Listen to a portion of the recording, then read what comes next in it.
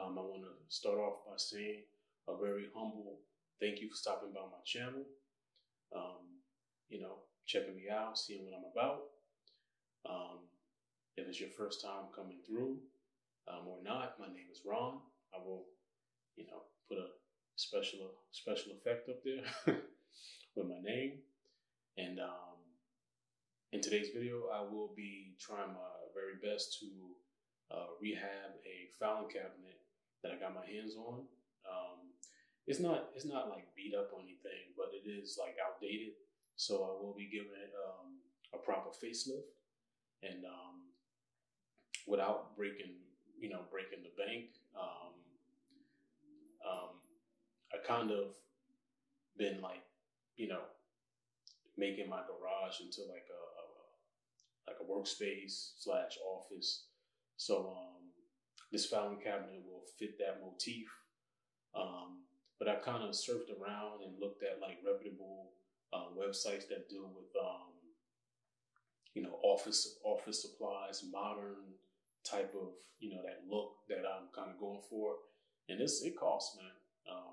I'll put the price of a filing cabinet that I saw that kind of fit my taste. I'll put the price, and also kind of put the picture of kind of what I'm going for, kind of do a little special effect thing up there. But yeah, I didn't want to break the bank, so I was like, nah, I'm not gonna go that route. So I'll go to do it myself route and see what happens. So without further ado, let's not waste any time. Let's get right to it.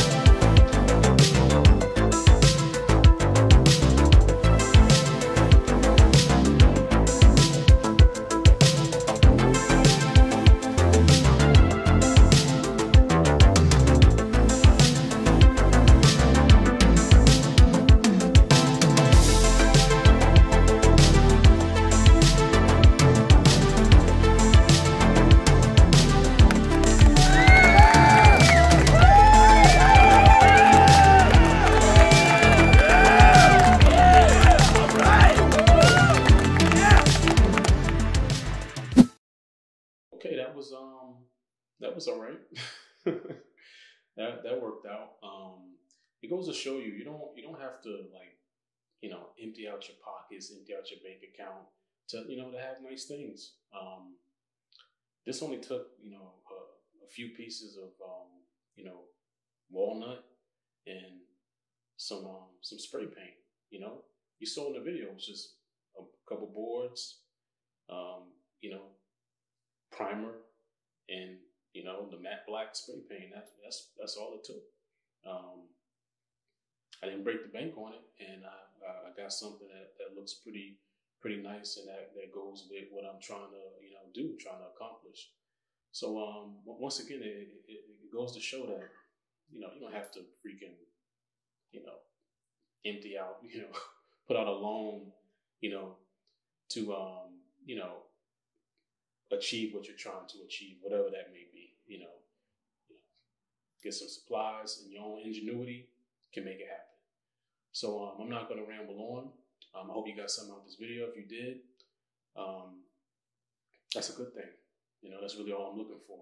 I hope my videos kind of ignite that spark, that creative spark, and whoever watches and gets something out of it. That's all. So, all right. Catch you around. I always say, watch yourself out there. Keep your head on the swivel. And yeah, hopefully I'll see you in the next one. Peace. They compare me to Jack, compare me to Mac. I feel it, but to spare me is whack. I bear my soul on these tracks. I never did it for a bag or a plaque. Just want the mirror man to smile when he stare at me back. It's like